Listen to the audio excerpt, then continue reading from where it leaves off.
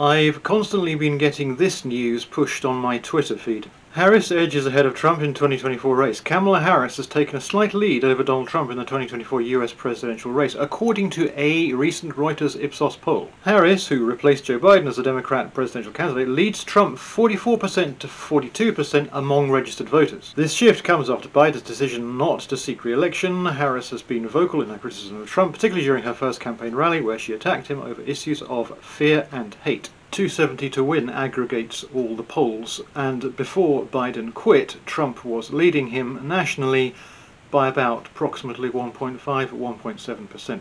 These are the most recent polls after Harris took over.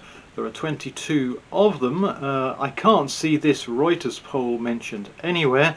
There'll be a few more when you see this, but it's not going to change things too much. Trump is in red, Harris is in blue, theoretically, because she doesn't actually put in a single appearance. There are 2 that are tied, and the other 20 are Trump leads, ranging from 1% to 8%. 22 polls in total, adding up to plus 60 for Trump, which gives an aggregate total of 2.7% lead.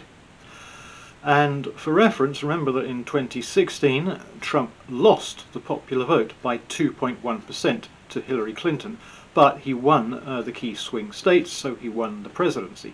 Currently, rather than trailing by 2.1%, he's leading by 2.7%, which is almost a 5% improvement compared to 2016.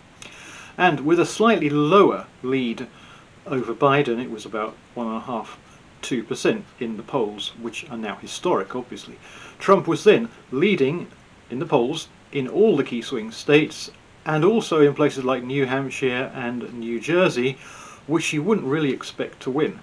And that translates into this outcome, which is a stomping victory. Assuming the current 2.7% lead holds up in the election, that's pretty much the convincing result that you would expect to see.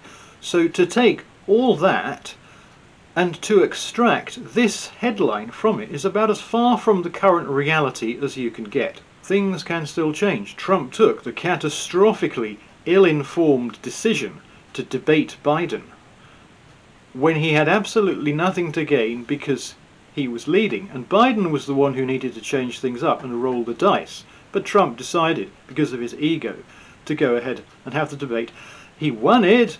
Biden did extremely badly, and it's almost certainly that is the major cause, that was the major cause for him stepping out. Without that performance, he'd probably still be trundling along, and at this point we'd pretty much be at the point of no return for Biden being locked in. So it's almost certainly Trump's bad decision to debate Biden, which ironically enough, because he won the debate, has disadvantaged him by having Biden step out.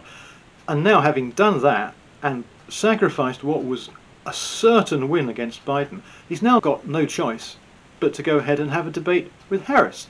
And that could also go catastrophically wrong for different reasons, i.e. he simply ends up not doing so well when he's in the lead and doesn't have anything to gain, particularly from having a debate. So Trump's ego can still lose this. But at the moment, these media claims of Harris' success are absolutely nothing other than the far edges of fantasy.